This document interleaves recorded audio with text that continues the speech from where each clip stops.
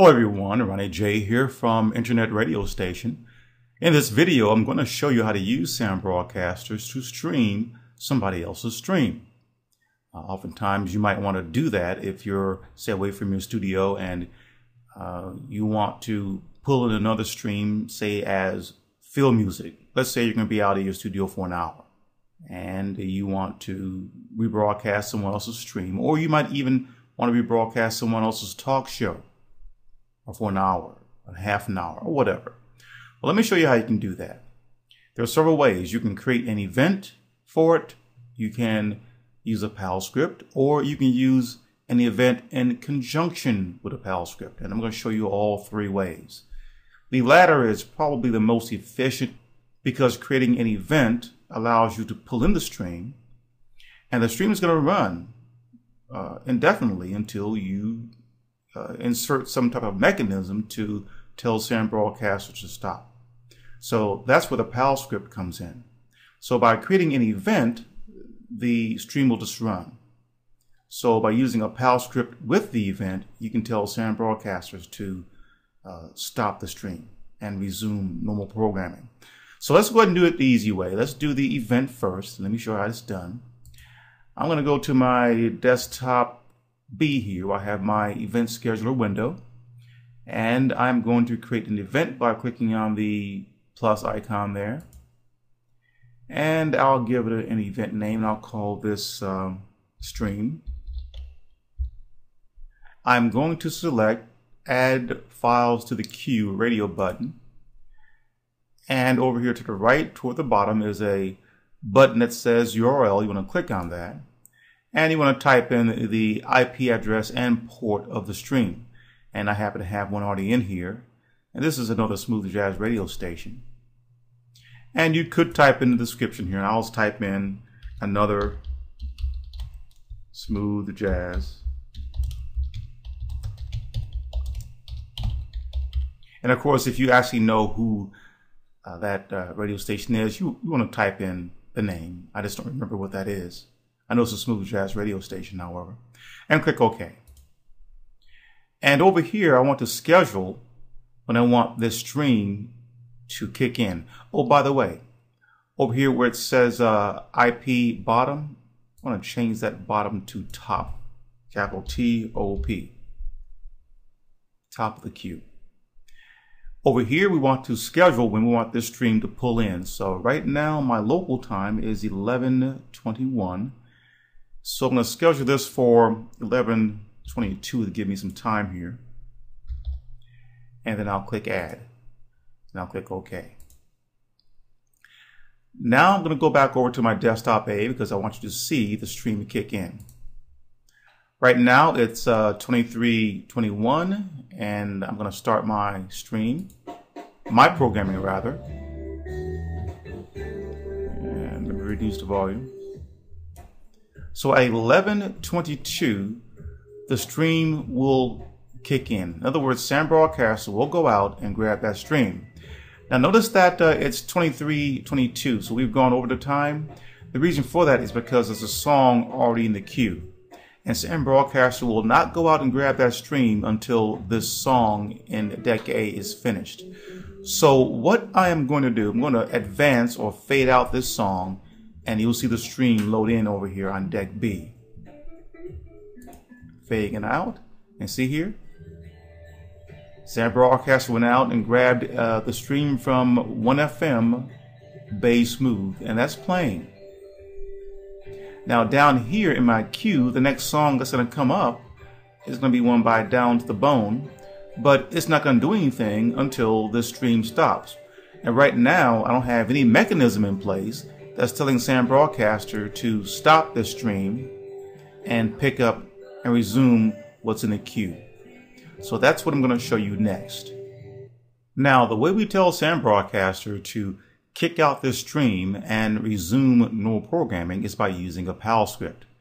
So let's go to my desktop C, and I'm looking at my PAL scripts window here, and we're going to use a PAL script, and I'll have this on the website. I'm going to click on the plus icon, click on the button that says automatically start PAL script, click on the folder icon and navigate and locate a PAL script called End of Live Stream. And it's right there, End of Live Stream PAL. So I'll select that and click Open, then click OK. And that places it here. Our next step now is to create an event that will tell Sound Broadcaster to execute that PAL script. So I'm coming down to my event scheduler, click on the plus icon, and I'm going to give this a name and say kick out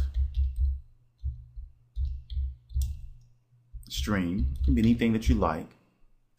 And I'm going to select execute PAL script. And over here, I'm going to set a time. And right now my local time is 23:26. So I'm going to give myself 2 minutes so you can see it. So I'm going to set this to 23:28. So we'll make this 22:28. And click Add. And I want to execute a PAL script. So make sure this button here is checked. I'm going to click on this icon here and navigate to that very same end live stream PAL, select it and click Open, then click OK. All right, so the event has been scheduled. I've got about a minute here so you can see it. So I'm going to go back to my desktop A. I'm going to start the stream back up again, the remote stream from 1FM base move. And this is what's going to happen. At 23:28, that's about a minute from now, this stream is going to fade out, and Sound Broadcaster is going to execute that end of stream PAL script, and then it's going to resume normal programming. It's automatic. So we got about 10 seconds here, and you can see here already what was in the queue was loaded up in Deck A, and this stream is going to fade out. See, it faded out. I'm Ronnie J. You're listening to the smoothest jazz radio station on the planet.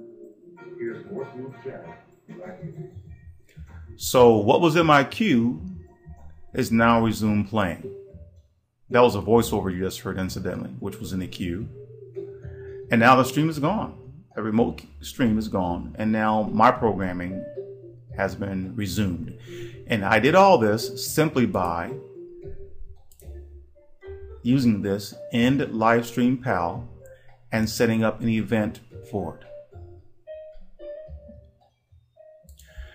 So let me show you how to automate this. So what we want to do is to go over to our event scheduler. I'm looking at my desktop C, and I'm going to click on the event scheduler icon, and I'm going to first pull in my stream. So I'm going to select Add Files to the Queue and select the URL button here and select my IP address of the stream that I want to pull in. And I know that this is 1FM, so I'll type that here as a description.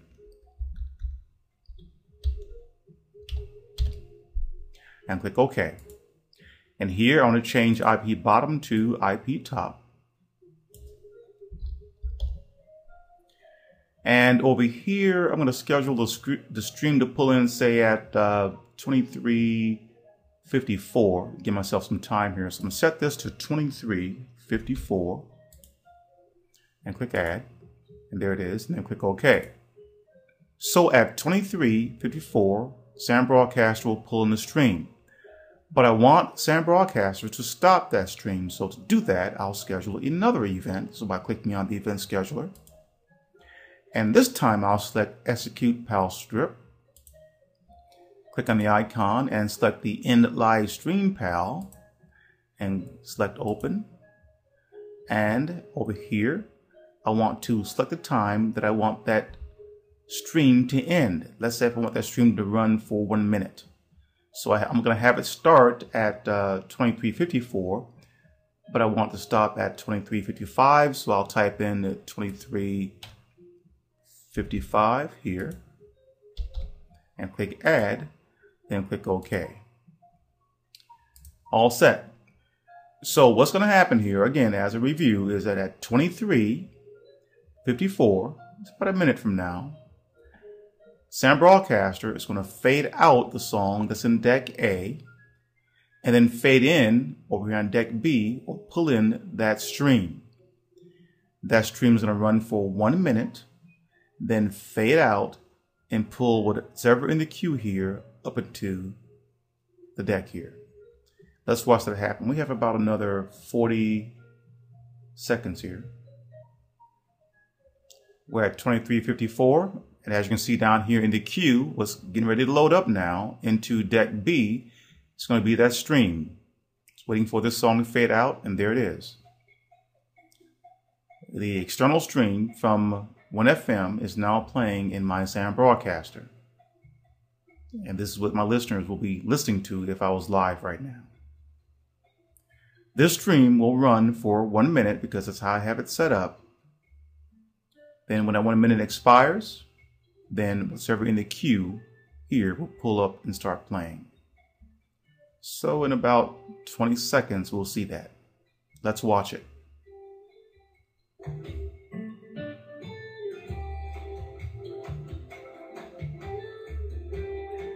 See there? The stream faded out, and what was in my queue pulled up and is now playing.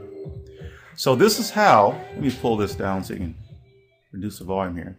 So this is how you would set up Sound Broadcaster to go out and grab an external stream, as many as you like, schedule them to run, to end, and then resume your normal programming. So I think you get the idea of how you can use Sound Broadcaster to do this for talk shows, someone else's talk shows, for news broadcasts, and it is a very, very powerful feature. This is something that Winamp cannot do. So I hope this helped. This is Ronnie J from Internet Radio Station. Thank you for listening.